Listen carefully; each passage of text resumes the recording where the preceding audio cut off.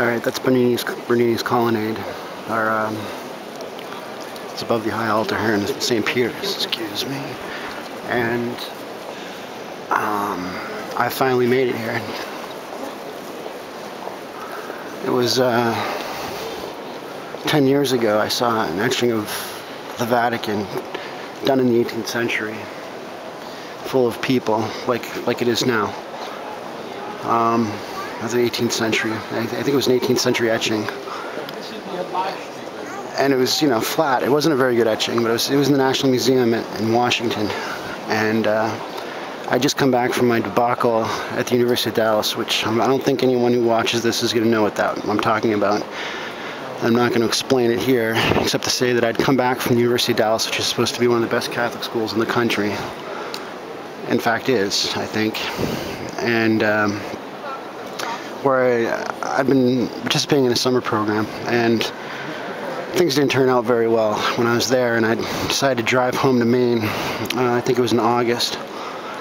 And like I said, usually when I go past DC, I usually stop to see the National Archive or go to the Art Museum, like I did that time. And so anyway, I stopped and I saw this etching, and I thought to myself at the time, it was like a decisive moment where I saw how bloody Baroque this place is, and how, at the time I thought, it's ostentatious, and it's sort of too much, almost verging on sort of a carnal excess or something. I don't even know. All this Renaissance realism. I call it realism. It's hyper-realism. And then you get these cherubs flying around. So I guess it's maybe not realistic, whatever that may mean at all. I don't know. But, I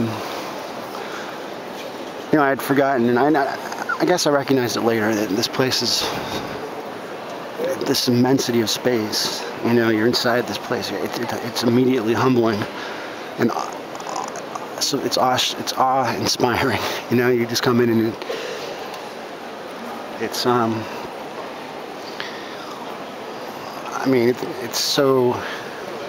it's like a skyscraper, but with, the skyscrapers, the modern skyscrapers are just impressive because they're big. Generally speaking, unless you're talking about like the Chrysler Building in New York, or the Empire State Building, they have that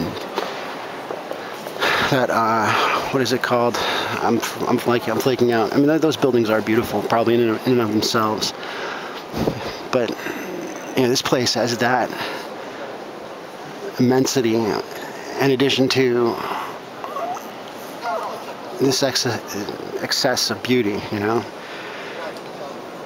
And then it has the sacramental presence, and you can feel it when you come in. At least I can, and I think that if you come in with it, you can't. I can't help but feel this, the presence here, the presence of God, of the whole of God in the tabernacle, which here it's on a side chapel. It's because the main nave of the church is just overwhelmed with. There's too many people, like tourists, just gawking and taking pictures. And here I am. I'm not gawking, but I'm filming. Here, this is the side altar where they have the Blessed Sacrament reserved for the people who've come actually to pray. And I'm going to join them here now.